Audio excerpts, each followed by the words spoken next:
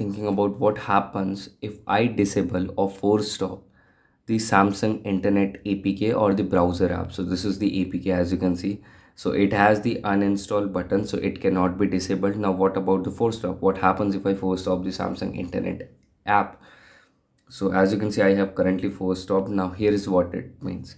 So as per apnmostly.com, Samsung Internet is a default internet browser on most Samsung. If you ever installed other browsers such as Chrome, if you disable or force stop the Samsung Internet APK, this is as per apn-mostly.com, it will not run in the background, nor it will use any background data, and notifications allowed from the app websites will not be received. If you have a Samsung Internet as the default browser, then it will be switched or open.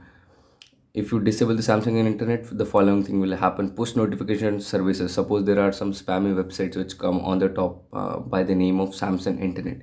So basically you have allowed the notification permissions for that website to send you notifications, and the app that you used is Samsung Internet. So you are seeing Samsung Internet on your notification bar, and this is the reason why most people are frustrated with ads. Instead, if they just force stop the Samsung Internet app, then they would see that there are no notifications coming on, or they can just simultaneously disable the notification permissions, and the app will no longer collect data or store cache data. So this is what disabling Samsung Internet means as per apnmostly.com.